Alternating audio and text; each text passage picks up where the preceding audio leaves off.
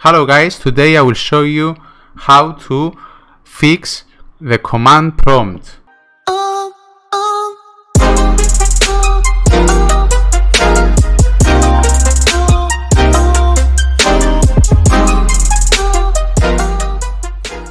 So if I put type here CMD, command prompt doesn't open for me.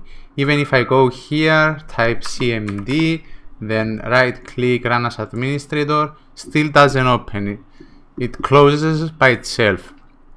So my SSD has a problem and I need to do check disk to solve it in order to migrate it to another SSD, and I can't open CMD. So what can we do to help CMD and fix it so it opens? What you need to do is go to run, then type here regedit, then go to H key current user software,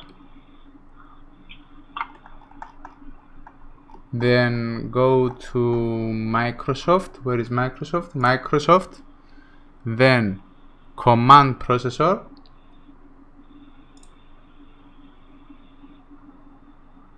and we have to delete this.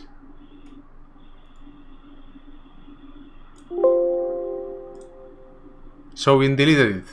Now it should work again. Let's see if it works. CMD, and it works.